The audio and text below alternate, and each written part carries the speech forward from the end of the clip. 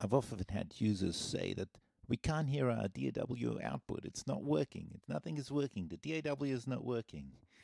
Well, you need to remember that you need to patch things. The UI24 doesn't know what it's connected to and where you're listening to your audio. So every channel obviously has several input patches. So if we have a look, for example, on channel 1 and we click on edit and we click on our patching, we have three different areas where the audio can come from.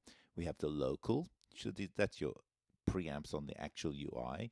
We have USB-A, which is a multi-track recorder that's built into the UI, and we have USB DAW. If you want to listen to a channel on your USB DAW, you must bring it back into the console, into the UI24, and select it into two channels. What I do in order not to use any mic preamp inputs, I generally use the line inputs, but you could use any channel at all. So select it, edit. If your main outputs on your DAW is set out to UI24 channel 1, 2, then you would select channel 1 and channel 2.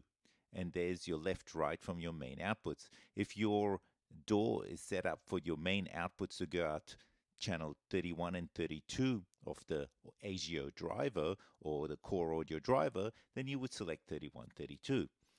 So now this line input here, as you can see, is playing back the audio from the computer I'm talking into right now because I've selected that and I'm connected the whole system up together.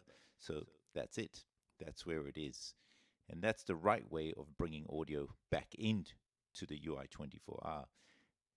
Sending the audio is always on, Whatever input you select, on channel 1, if I select USB DAW or USB-A local input number 1, that channel is channel 1, which is relevant as per the manual to channel 11. Left and right of 1 and 2 outputs, which will come up as in your drivers 1, 2.